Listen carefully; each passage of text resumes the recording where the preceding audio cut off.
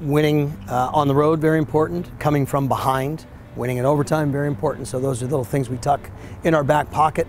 Our last 2 games, we scored 2 goals in each. The games before that were all 1-goal efforts. So the goals are starting to come. It's our 3rd shutout, so I'm pleased about that. And Gonzaga is tough. They make it very hard to play. They're physical and they are athletic. They're direct and they pressure you a lot around the ball. So I was really pleased with the guys' performance. When we went to overtime, it's one of those games where I wasn't nervous. I just said, we're going to go this direction because this has been working for us.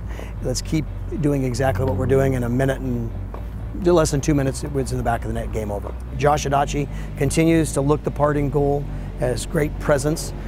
Anthony Ayala, you're not going to hear much about him. He's kind of camera honey for the last 4 years, but he does a fantastic job. He and Nathan Honey have paired well together. We want to get to 20. I know it sounds obvious, but we want to get to 20, and guess what?